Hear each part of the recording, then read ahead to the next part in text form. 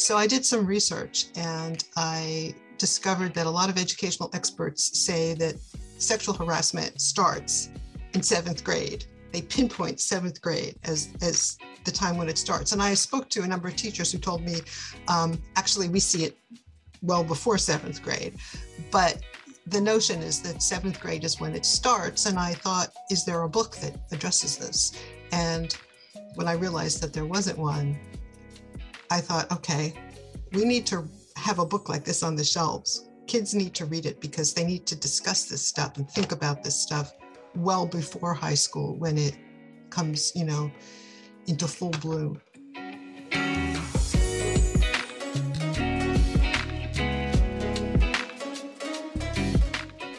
Welcome to What's the Big Idea?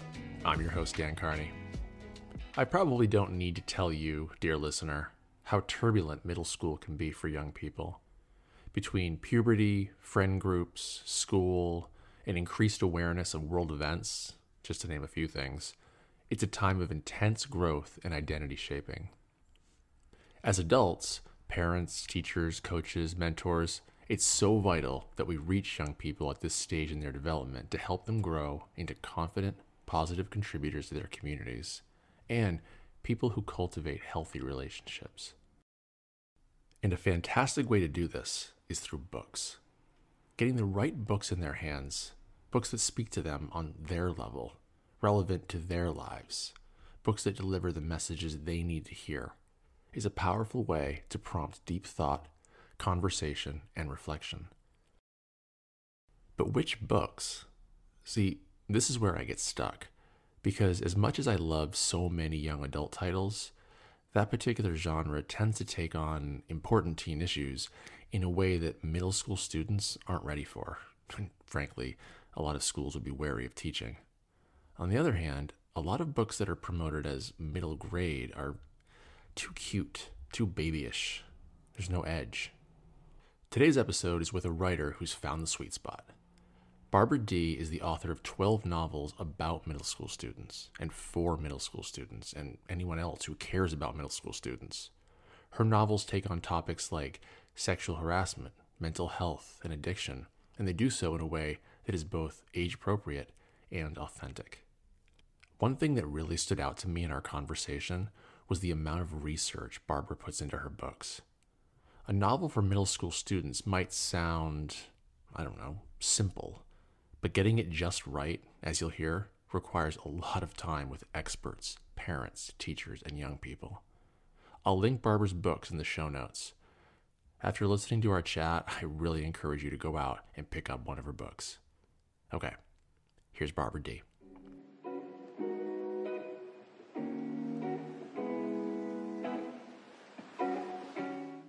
I'm approaching this interview as a middle school teacher and a parent, not as a book critic.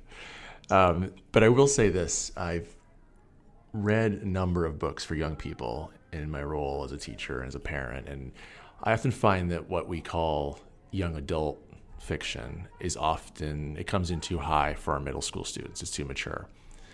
But then when I look at what is categorized as middle grade, middle school, is often babyish, a little patronizing, frankly. Before we get into some of your books and your writing process and everything about you, how do you thread that needle when you're approaching a book where you can really reach kids in that middle school level? Well, thank you, first of all, for saying that. And I completely agree. I think there's a real need for books for middle schoolers that are not babyish, traditional middle grade books, but they have a little bit of an edge to them. They need to have a little bit of an edge to them, but they don't go as far as the YA world goes. I think there are two things that I think about. The first and most important thing is voice. I think when you are writing for middle schoolers, you have to get the voice right, first and foremost. And if you are writing and you sound like, a middle-aged mom, and you have that middle-aged mom sensibility, it's a real turnoff. Kids immediately can tell that the book is just not working. And I think point of view comes from the voice. It may seem counterintuitive, like first you start with the point of view and from that comes the voice. But for me, voice comes first. And if I can get the voice right, I get the point of view. The second thing is that I think you have to embrace the whole middle schooler as a middle schooler. And by that, I mean, you can't worry about making your character too likable. If you make your character too likable, then the character is spunky and sweet, and you get that sort of character that I think you're alluding to, who just does not seem appropriately middle school aged. Middle school aged, yes. So when I'm creating a character, I am not afraid to make the character moody, wrong-headed, judgmental, silly, overly sensitive, argumentative. I think if you know middle schoolers, you know that they can be difficult creatures. They're also wonderful creatures, but there's a whole range of behaviors that they have that you need to reflect in your books. And I think, another thing is that you have to acknowledge that kids in middle school have full access to all the information that's out there on the internet. They know all of the horrors of the world right now, and they're anxious about them. And if you write books that don't embrace those issues, then you are doing a disservice for kids. They need to have a way of processing all that information. And, books are a great way for them to do that because, we can show the grown-up perspective. We can take the kid on a journey where they get more understanding. We can show conflicts. We can end on a hopeful note. If we don't recognize that kids are thinking about things like sexual harassment or mental illness or addiction or climate change, we're not meeting their needs. So, I tried to do all of that in my fiction. One thing I think you do really well is you take those difficult issues, which you bring it right down to the personal level. The characters are not, it's not theoretical. They're not reading about it somewhere. They are dealing it with in their own lives. And something that stands out to me that just can't not be a coincidence, and I'm sure middle school teachers everywhere would be nodding along me saying this, that the importance of grade 7. Grade 7 is the year, and many of your characters are in grade 7. Why did you pick that particular year level to situate your character stories? I remember once I was talking to a school counselor, and she had migrated from grade 7 to grade 8. And I asked her how her year was going. And she said, oh, it's so much easier. It's like kids flip a switch in grade 8 and they become very different. She said, when I was a school counselor for grade 7, I never was able to even drink coffee. I actually ran into her at a Dunkin' Donuts and she was drinking coffee. She said, I never had a coffee break. I was just constantly dealing with one crisis after another. And that's how I think of 7th grade. And I think I never forgot that. I think things do settle out a bit by grade 8, but 7th grade, it just seems like, everything is springing up, including acne for the first time. And everything seems like a crisis. So it just makes it fun to write about. Absolutely. And it perfectly situated for what these students are going through in your books. I originally came to you as a writer through your novel, Maybe He Just Likes You, a story of a young woman named Mila dealing with issues of personal space, bullying, low-grade sexual harassment in her middle school. And I, based on my own experience as a middle school teacher, and it felt it feels like a very important book that I will encourage my listeners to read, have their kids read, their students read. How did you approach this topic of this young woman coming into her own, as you say, going through all these things as a young person and very much feeling the presence of boys, and boys who have not been explicitly taught where the line is? How did you take on this rather difficult but vital topic? When you're thinking about a seventh grade girl, she's probably going through puberty and she's becoming very self-conscious about her body. And it almost seems as if, her skin is on fire. So she's very conscious of things like unwanted hugs, or somebody's hand brushing against you, or somebody making a comment about your body or about your clothing. And so I was thinking that, from Mila's perspective, she would be extra sensitive to these sorts of, unwanted encounters with boys. And she's also going through stuff with her friends. She's figuring out who her friends are and who her allies are, and who she can trust, who she can talk to, who are the adults in her life she can go to in a time of crisis. And I think that, all of those things are, as you say, very seventh grade, because you're questioning everything. You're looking around you and you're trying to make sense of the world in a way that maybe you weren't able to do a year or two before. And at the same time, you feel this intense self-consciousness about yourself and your body and, where the lines are. So it just all came together. And what happened with me was that I was listening to a lot of stories, reading a lot about the Me Too movement.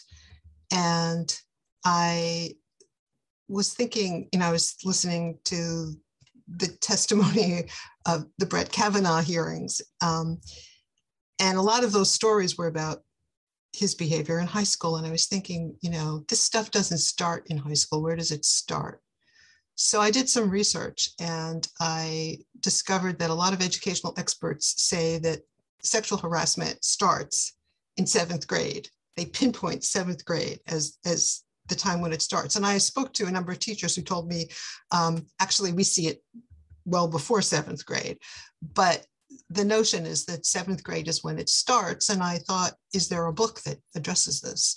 And when I realized that there wasn't one, I thought, okay, we need to have a book like this on the shelves. Kids need to read it because they need to discuss this stuff and think about this stuff well before high school when it comes, into full bloom. Do you talk to middle schoolers in the course of writing a book? Oh, yeah. Yes. And I have spoken to so many middle schoolers since the book came out, and I can tell that it rings true for them. And it's very interesting how many boys are reading it and actually like it. I was very careful not to demonize boys in the book because I think it's very important to bring them to the table, to bring them into the circle, as I did at the end. And I know that, some people who have read the book have actually adults who have read the book have thought that I wasn't harsh enough with the boys' punishment at the end. But I thought that restorative justice sort of model was really important because we can't just point our fingers at boys and say, you're hopeless, you're no good, and you can't learn and you can't grow. The idea of the book was to show boys the girls' point of view and to promote empathy. So it was really important that I not punish them too severely, but try to bring them into the circle and have them understand the way Mila felt. Yeah, I thought the end of the novel was really powerful, both in terms of how Mila ultimately brings light to her struggle and then the restorative justice element, which felt very much like how schools right now are handling situations like that. And you brought up friend groups, and friend groups are so important in your books. And I'm thinking of this line from Maybe He Just Likes You, where one of Mila's friends says to her something to the effect of, well, someone's not going to hug you unless you want them to. So I thought that line was so important. The friend group trying to be supportive, but not at all seeing what her friend was going through. How do you create relationships that, as you say, are realistic, are messy, are what kids are going through? How do you create those interplays between characters? I think the key is knowing that in middle school, relationships are constantly in flux. I remember when my kids were in middle school, when they first got there, they had a principal who said to them, look at the kid who is sitting to your left and look at the kid who is sitting to your right. This was in 5th grade. By the time you graduate from the school in 8th grade, you will be sitting next to completely different kids, I promise you. And that really stayed with me, because middle school is a time when kids are not friends simply with kids that they inherit, kids that maybe are the children of their mom's friends or kids who were sitting next to them on the bus.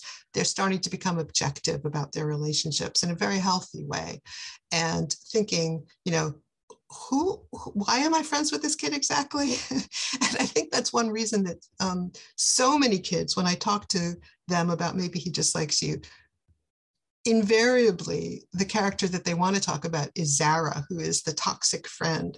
She's sort of the leader of the group. She's very charismatic. She's, delightful in a lot of ways. And yet she is absolutely not an ally. She's threatened by this sexual harassment of her friend and jealous of it in a strange way.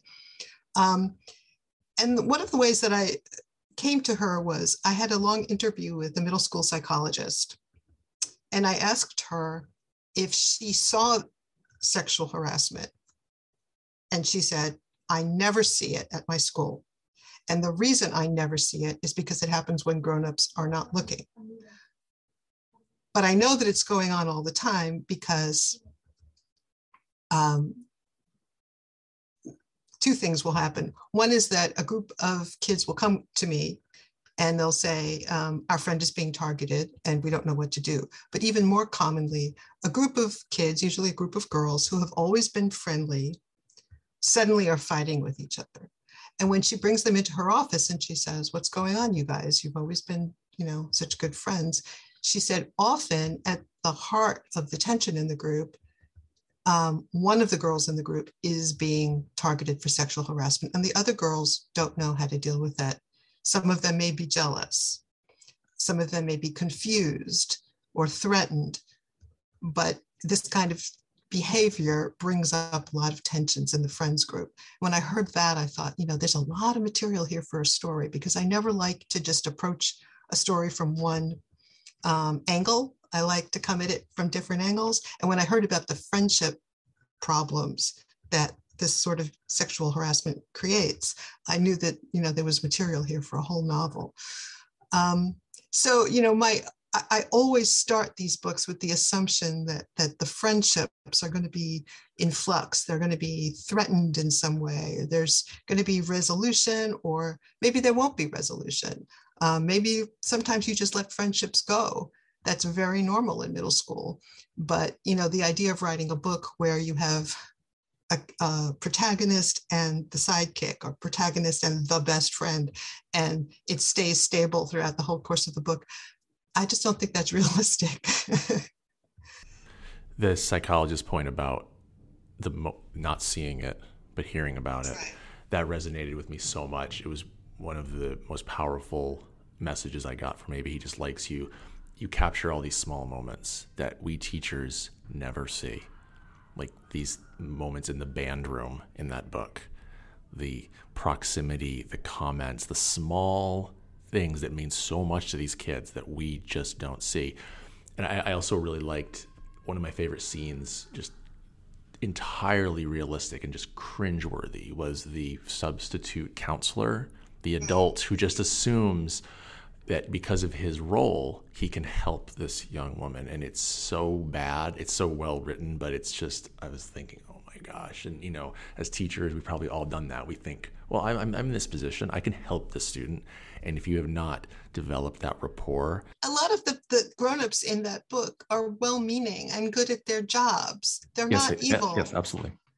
they're they think they're trying to help, but because they don't expect to see this kind of thing, they don't see it. And I think that's true of Mr. Dolan, that counselor. He genuinely believes he's being helpful.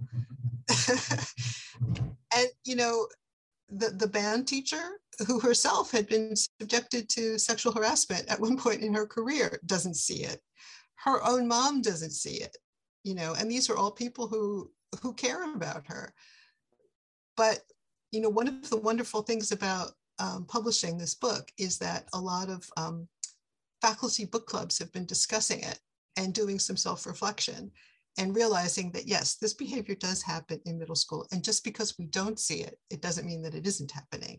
So we need to, when we see signs, little signs, like maybe a kid who's feeling self-conscious about her clothing, the way that Mila was when she was trying to talk to Mr. Dolan, maybe we're not hearing the right thing because we're not attuned, we're not expecting it. Maybe we should listen in a different way.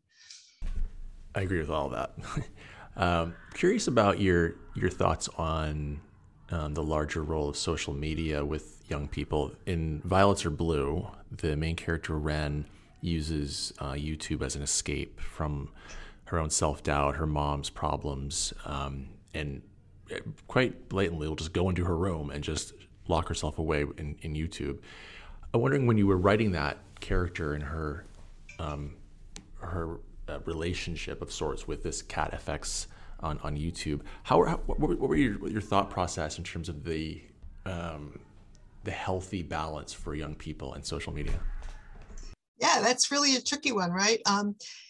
In the way that the book is constructed, Ren's mom is struggling with an addiction, and in a parallel sort of way, so is Ren. But Ren's addiction is mostly healthy. It really helps her cope. It allows her to express her creativity. It allows her to connect with other kids, ultimately. But there's a sense that, it also isolates her until her mom forces her to join the play. And when she actually meets this person whose videos she's watching, it could have gone a very different way. So, I was careful, very careful, not to suggest that an internet addiction is something I want to promote.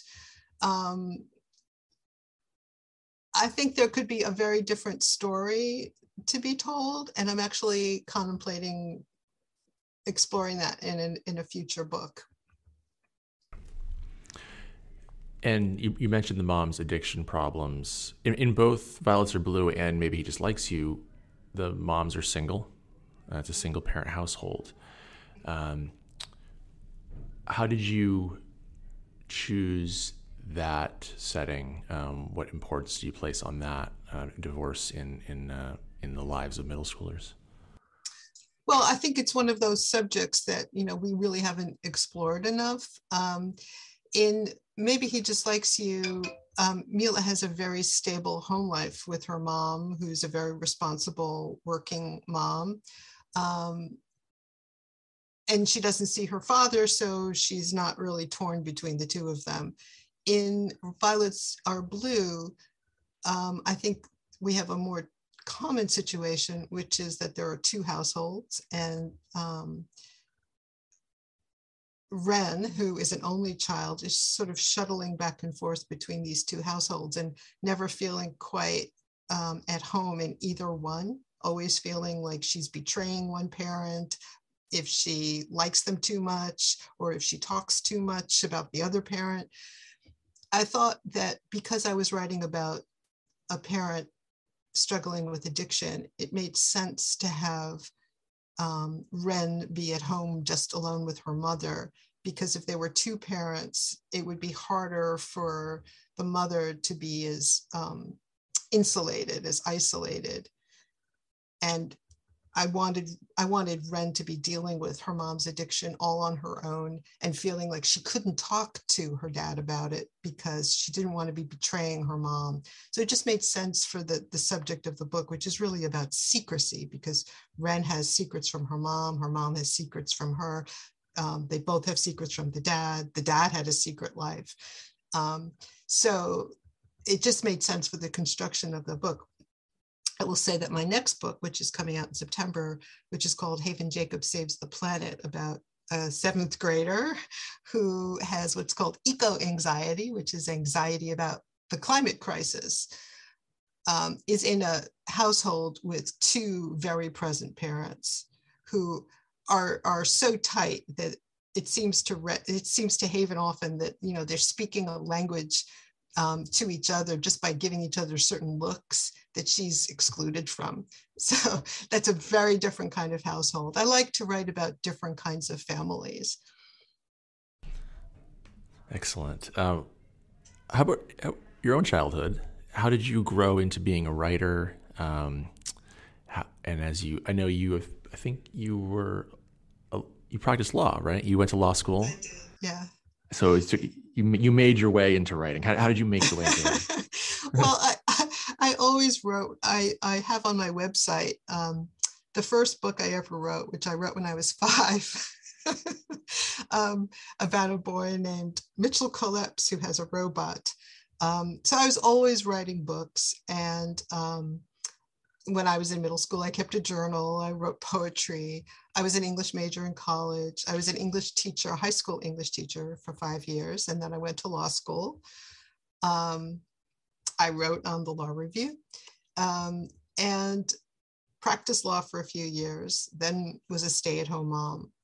And as my kids were sort of segueing into full-time school, I thought, okay, I've always wanted to see if I could be published. Here's my chance. If it doesn't happen, I'll go back to being a teacher or a lawyer, or I'll do something else, but I'll never forgive myself if I don't at least see if I could get published. So I wrote one manuscript, sent it around. It got some nice feedback, you know, some very encouraging feedback, but no offers for publication. And then I wrote another manuscript, send it around, and that one did get published. It was Just Another Day in My Insanely Real Life, which came out in 2006, published by Simon & Schuster, which is still my publisher today. So, you know, I often tell kids, and I think this is a really important thing for them to know, that if you want to be a writer, there isn't one path you have to take. It's not like you have to go to one school or take one class or have one teacher. And when you graduate from college, it's not like you say, okay, henceforth, I am a published author. It's really good to travel, to try other careers, to take a few different paths, to take your time and to build up experiences, because all of those experiences end up going into your written work. Probably a lot of adults out there that would appreciate that advice too. Yeah, maybe. Could you talk me through your writing process? Maybe we start with the new book coming out this fall. How do you, from the beginning, from the first seed of a story, how does a novel come together for you? Well, every book is different. Every book is different. And that's another thing that I always tell kids. It's not like you have one way of working and that's it forever. You have to be open to changing your way of working depending on the book. For Haven Jacobs Saves the Planet, which is a book about the kid who has eco-anxiety and deals with it by channeling all this anxiety into a local project, which is saving a local river. I spent a lot of time before I actually started writing speaking to educators who do stream studies with their students. I spoke to several middle school teachers, a high school teacher, and a college professor, and they all walked me through how they do stream studies with their students, how their students behave when they're doing these stream studies. So I got a lot of background material, and then I started writing. I always tell kids that there are two kinds of writers, the pantsers and the plotters. They don't know this stuff. Pantsers write by the seat of their pants. They have absolutely no idea what they're going to write from day to day. I used to be a writer like that when I started my career. Um, and then I became a plotter, somebody who wrote a pretty detailed synopsis of my story before I started writing. And this would be something like a 10-page single-spaced outline with even little snippets of conversations between characters. And it gave me a sort of, a working outline for the book. I thought once I got to that point, I thought, okay, this is how I'm working from now on. This is great because plot is always something that, I struggle with. So it really helps to have all the plot points worked out in advance, and then I can just focus on, the writing.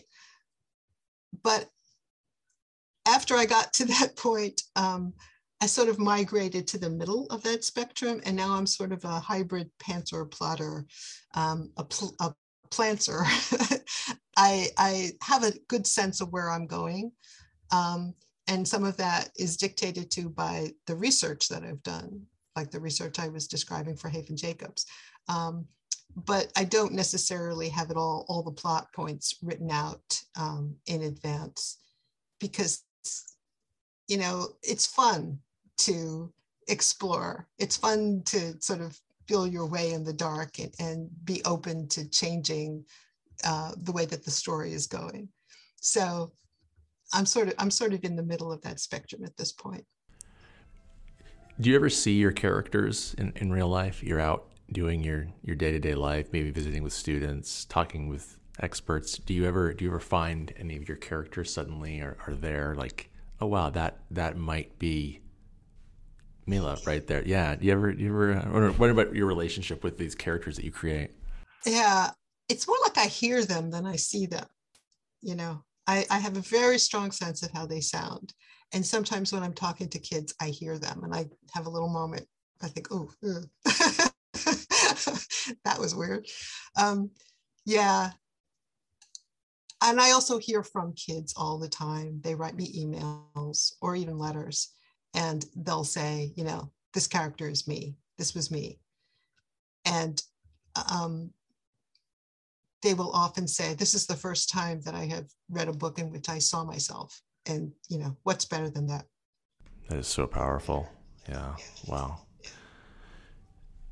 In Valter Blue, Ren says that she talks a bit about her messy feelings, trying to deal with her own messy feelings, and her mom not being able to deal with her messy feelings. And I think that's maybe one of the greatest things you brought to your novels, that what the kids are going through.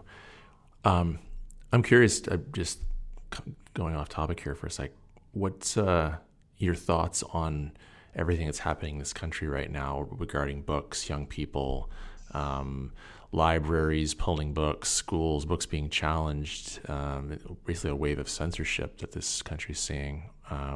What you've been feeling as you've been reading that news? Well, it breaks my heart. I see my mission with writing books as, exploring really important topics that some people consider tough topics. I consider them real topics. And these are real things that real kids are going through every day. And when we snatch books off the shelves, we're telling kids that their reality doesn't matter. It's tragic. I have personally had two, more than two instances of my books being snatched, either directly or indirectly. When my book Star-Crossed came out, which is about an 8th grade girl who is discovering her own bisexuality, I was shut down in the middle of a school presentation, told by teachers, 6th grade teachers, that I shouldn't talk about that book. That book has since then been included on the banned books list in Texas. When Maybe He Just Likes You came out, just the very week that it came out, I was invited to several schools in the Chicago area, middle schools. And for the first schools that I was invited to, I was speaking about the book to, the whole grade. So it was like something like 500 kids at a time. When I got to one of the schools, I was met at the door by the school librarian, who told me she loved the book. She read it. It's just come out. She just read it and loved it and was sharing it with other teachers at her school, including the health teachers, because they were having, discussions with students about things like consent and boundaries and respect. And these teachers all loved it. And then she led me to her library and she said, here's where you're going to be meeting the students. And I thought, oh, that's strange. It must be a really huge library, because I had just been speaking to 500 students at a time. She led me into the library and there were 10 students sitting there. And I said, where are all the other students? And the teacher, this librarian, took a moment and she looked at me and she said, I have to tell you that what happened was, when our principal heard the subject of your book, he sent the kids in the school home with a permission slip, which they had to have signed by their parents in order to attend your talk. And so, only 10 kids showed up with the permission slip, because everybody else had gotten the message that this book was, R-rated. It was inappropriate. And so that's an example of soft censorship. We know when a book is on a banned book list, we can all see the list. We all know that the book is there. And that's obviously disgusting and tragic. But what many authors face is something like what I just described, where yes, you're allowed in the school. Yes, the book is allowed on the shelf, but, and it's that but that, is really almost as dangerous. In a way, it's even more dangerous, because then the school has, deniability. They can say, oh, we're promoting, reading about all sorts of things, but not really.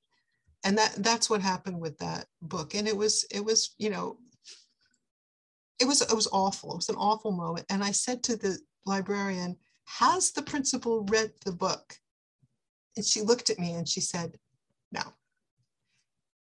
And I think that's your whole answer right there. When books are challenged, the first question we should ask is, have you actually read this book? Because if you have read this book, you will know that the subject is treated in an age-appropriate way. And I think, too often adults will think about a book that's about racism or sexuality, sexual orientation, and assume that because it's about those subjects, it is, R-rated, inappropriate for middle schoolers. If they read the book, they will see that there are authors who know how to approach these subjects in an age-appropriate way and promote conversation with adults. And I never understand why any adult would want to take themselves out of a conversation. If we don't share books about these subjects with kids, it's not as if kids are not going to know about these subjects. They're just going to, explore these subjects in inappropriate ways. Either they will read stuff off the internet that we might not want them to read, or they will talk to their friends and sort of reinforce each other's wrong-headed ideas, or maybe they will read, YA, which is, very dark, much more dark and edgy than we necessarily want our middle schoolers to be reading. If we don't give our kids middle grade books that approach these subjects in ways that are suitable for middle schoolers, and we take ourselves out of the conversation and we don't, promote back and forth about these subjects, how are we serving our kids? We're not. As soon as you started that story, I thought, there's no way that principal read the book. Because that's what we're seeing over and over in all these cases. It's people that haven't actually read it. They hear the subject matter, and that's the end of the conversation. Exactly. And your books, looping back to the beginning of this conversation, are so perfectly situated in that middle school world, age appropriate, perfect for these conversations. Kids don't need to go out and try to find this stuff. They can have great conversations in school with caring adults because of books like yours. And I'm going to be promoting your books as much as possible, and really appreciate you joining me today, and all the work that you're doing. Really important for middle school students, for parents, for anybody that can get their hands on it. So Barbara D., thank you so much. Thank you. Thank you, Dan. A huge thanks to Barbara D. for taking the time to talk about her writing process and her books and how she comes to create such rich characters. I can't say enough good things about her books, and I really encourage you as a parent, as a teacher, as a student to pick up one of her books. Personally, as I said during the interview, Maybe He Just Likes You is an incredibly powerful and urgent book for this time, dealing with sexual harassment and boundaries in middle school. And as you heard Barbara say, that's where it starts. If that book can create conversations in your family, can prompt conversations in your school, then what else could we ask for from a book? But that's not her only book. She has 11 other books, a new one coming out this fall. And I really encourage you to check her out. I'll link her website and some books in the show notes. This is just a really amazing way to reach our middle schoolers who are at a time when reaching them and connecting with them is so important. Thanks for checking out What's the Big Idea. As always, check me out on Twitter and Instagram at BigIdeaEd. I appreciate you taking the time as the school year winds down to listen. Thanks, everyone. Stay safe. See you next time.